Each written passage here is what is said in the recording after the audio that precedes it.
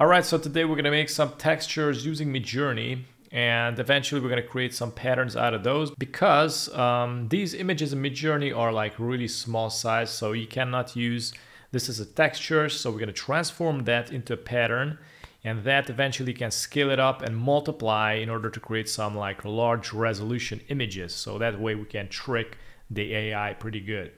So I'm gonna start from the wood. We got like light pink wood texture, seamless. And of course you're gonna need to enter like line, tile. And that way it's gonna create this seamless pattern. I'm gonna also bring it here, and as you can see, if I'm gonna scale it down or scale it up, it's gonna multiply the pattern. Or you got this example. This doesn't look that good, but you get the main idea. You got like gray, grainy, noisy texture, plain background.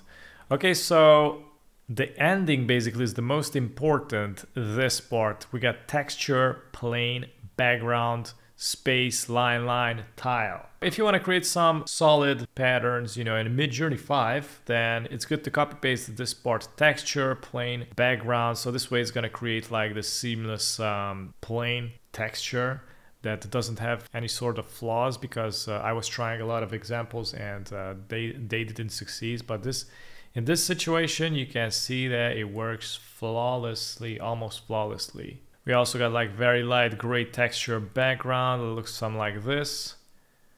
So also it's pretty nice, but you can see the squares that it's not that perfect still. But anyways, let's go on and see. Let's test out some more if they're accurate. They're not that bad. You can multiply these like 6 times and probably gonna be pretty good. I didn't knew that it's gonna have this problem. Anyways, so you also get like wrinkled white paper, plain background texture, line, tile. But this one came out flawlessly, so you can check it out. If you scale down on small proportions, it's perfect. So you need to create something that is gonna be really accurate, so that takes a little bit more time. This also took a little bit more time in order to find the right solution.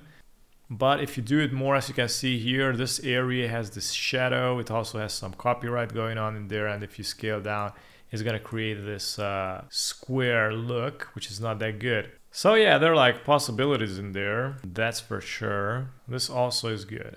But I'm going to need to test out this prompt even more to see what I can get. But this also works pretty good already. So this was it. Thanks for watching.